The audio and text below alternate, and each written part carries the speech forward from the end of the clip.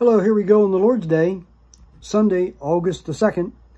And it's just been a busy weekend so far, and I hope that it's not so busy that you can't be in the Lord's house today. I hope that you planned on it. I do want to invite you to Pinesburg this morning. We, a little bit later, we'll be starting at 10 o'clock Sunday school, 11 o'clock for church.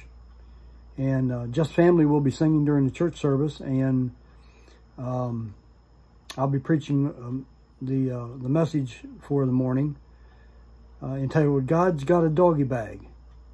And I pray that you'll join us for that. I've been cluing us in the last couple of days on what some of the sermon is going to be about.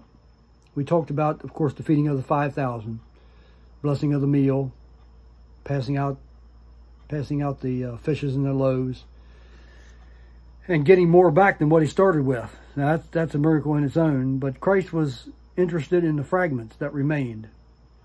And that's where we pick up today, realizing that God uses leftovers. I'm a leftover. You know, sometimes we get so busy we give God our leftover time. Now, it's good. God desires to have all of us. He desires to have our entire being dedicated to him. But if we've already wasted a lot of years in our lives, which many of us have, can't get them back. We said we can't dedicate our yesterdays to God, but we can dedicate our tomorrows to God.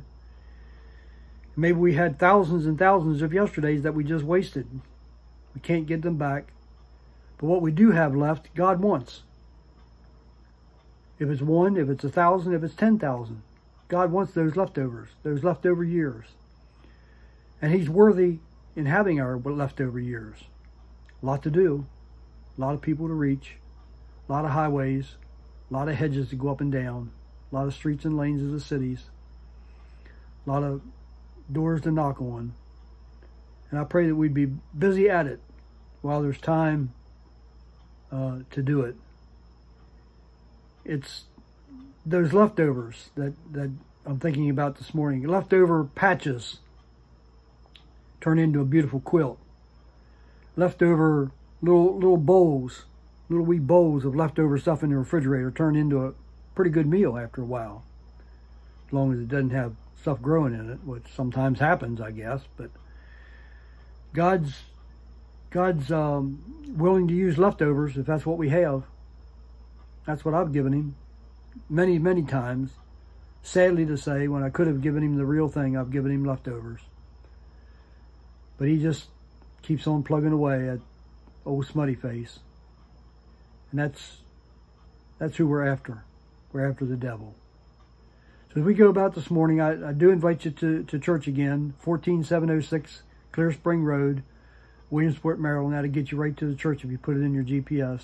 10 o'clock Sunday school, or 10 o'clock Sunday school, 11 o'clock church. I don't know where that Wednesday morning came from. But anyhow, let's slow down time as much as we can. It seems like it goes so fast. Hope to see you a little bit later this morning. If you have questions, give me a buzz. Give me a text.